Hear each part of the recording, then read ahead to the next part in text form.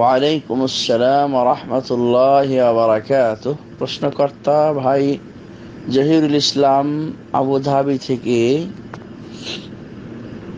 ভাই জহিরুল ইসলাম মাত্র গ্রুপের অ্যাডমিনদের মধ্যে একজন, অ্যাডমিন হিসেবে দায়িত্ব পালন করছেন। আল্লাহ তাকে ভালো কাজে আরো বেশি তৌফিক এনায়েত করুন, আল্লাহুম্মা আমিন।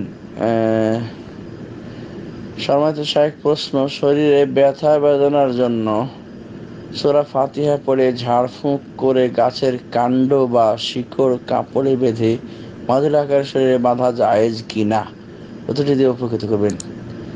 আলহামদুলিল্লাহ, ওয়াসসালাতু ওয়াসসালামু আলা রাসূলিল্লাহ ওয়া আলা আলিহি ওয়া সাহবিহি ওয়া মান ওয়ালাহু ওয়া বা'দ। জি না, এমনটি করা জায়েজ নয়, এমনটি করা জায়েজ নয়। শরীরে কোনো কিছু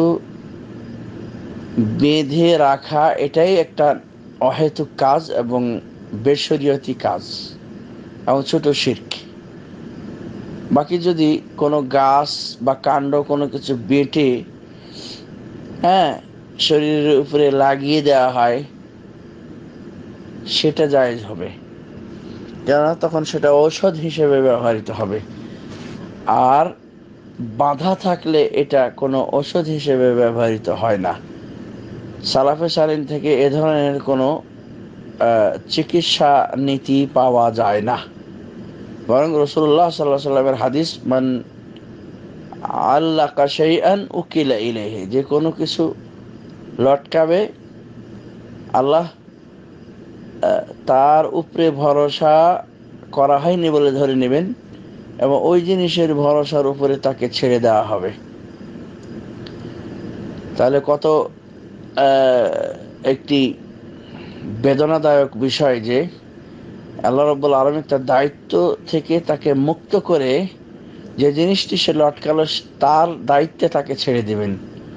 আর আমরা রাসূলুল্লাহ সাল্লাল্লাহু আলাইহি ওয়াসাল্লামের একটি হাদিস থেকে পাই যে রাসূলুল্লাহ সাল্লাল্লাহু আলাইহি ওয়াসাল্লাম বিপদে মুসিবতে পড়লে এই কথাটি বলতেন যে ওয়ালা তাকিলনি ইলা নাফসি তরফাত আইন, আল্লাহ আমার নফসের ভরসার উপরে আমাকে ছেড়ে দিও না এক চোখের পলক সমতুল্য সময়ও।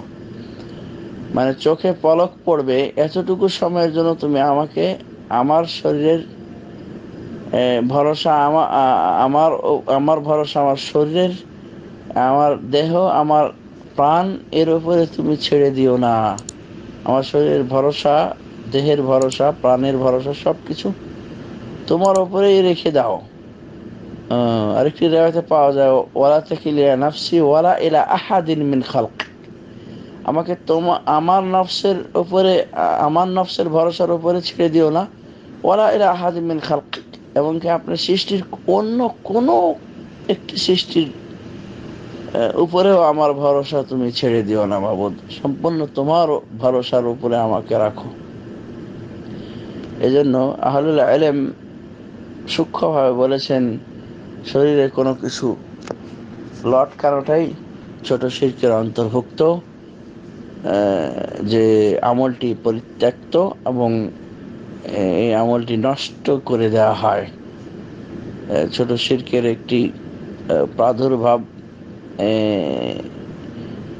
ছোট শিরকের একটি কুফল সেটা হলো যে এই আমলটি, যে আমলটি নেক মনে করে করা হবে, আমলটি নষ্ট হয়ে যাবে। ঠিক আছে। আজ সাল্লাল্লাহু আলাইহি ওয়াসাল্লাম বারাকাতুহু নবীনা।